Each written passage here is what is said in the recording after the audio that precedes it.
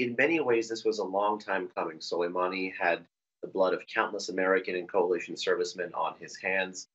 He was working, as we know, to continue to thwart America's foreign and security policy, as well as continue to do what he's done so successfully for the Islamic Republic, which is to bait and bleed America and America's regional partners and allies in the Middle East in countless conflict zones.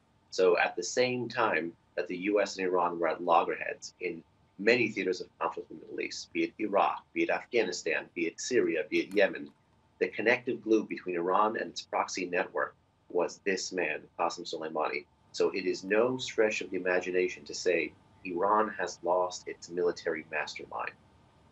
And Behnam, this of course raises the question of how will Iran respond, because we've already heard comments coming from Iran. They consider him a martyr. We've heard comments from the former Iranian Guard chief on Twitter talking about the fact that he wants to see revenge.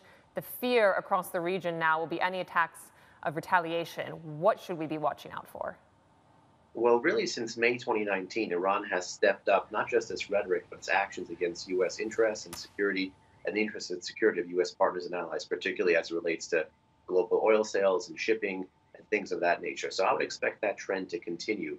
The current commander of the Islamic Revolutionary Guard Corps, he does have a lot of bark, but he also does have a lot of bite. Technically, he oversaw Soleimani, even though Soleimani could technically report to Iran's supreme leader, who also is the commander-in-chief of that country. I would expect a lot more of the same. 2020 is going to be a year where all of those hotspots we mentioned, Yemen, Iraq, Syria, Lebanon, and of course the Persian Gulf, are already hotspots in the game of U.S.-Iran and strategic competition. So if the Iranians want to inflame that now, proliferate more weapons, test more weapons, take out American drones, probably do rocket and mortar and missile attacks on American facilities, they would likely use the death of Soleimani as this excuse. The question is, if Iran's strategists are really thinking, would they go into battle without their foremost military mastermind at the helm? And Behnam, this is Christina. Will they go into battle? I think right now it's high risk, high reward for the regime.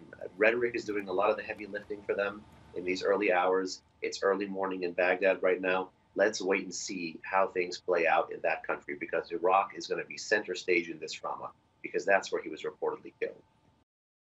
Hi, I'm Emily Tan, and thanks for watching CNBC. You can check out more of our videos by clicking on the boxes on the screen, and don't forget to subscribe to the channel for more. Thanks for watching.